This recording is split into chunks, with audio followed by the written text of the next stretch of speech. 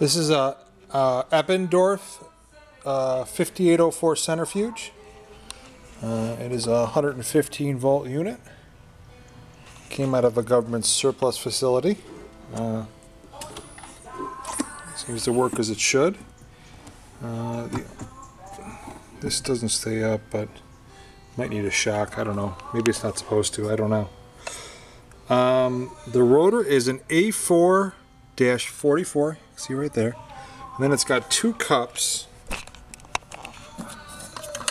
I'll pull a cup. And it says Eppendorf, and it says 0801, and then these come out, and those say 5804 Eppendorf. It's like a 4 test tube deal. So, but that's not why I took the video, but I wanted to give an overview. So the best I can tell with this, you hit time and you can go whatever, infinite, 99 minutes, whatever that is. We'll go to 1, 2, then you hit speed and it goes up to 5,000. We're going to go to 1420. It does go up to 5,000. We took it up to 4860. It seemed like it was smooth and running okay.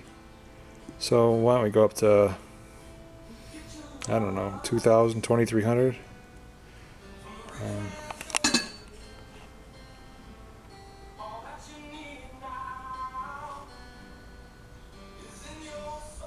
Nice and quiet. When it gets to 5,000, you can hear it a little bit, but it doesn't shake, it doesn't rattle.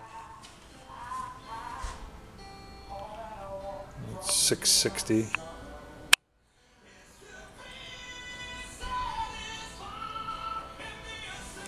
And I never noticed, but can you see? No, you really can't see anything. I mean, you can barely hear that it's running. It's turning at 1,500 RPMs right now.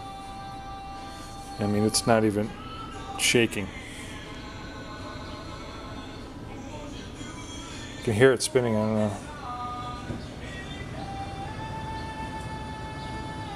It's got a little vibration, nothing, I don't think anything out of the ordinary, but you can kind of tell it's on. So you can see it's counting down. We got 2,300 RPMs.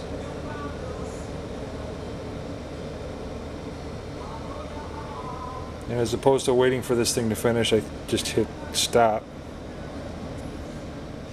And it'll slow back down.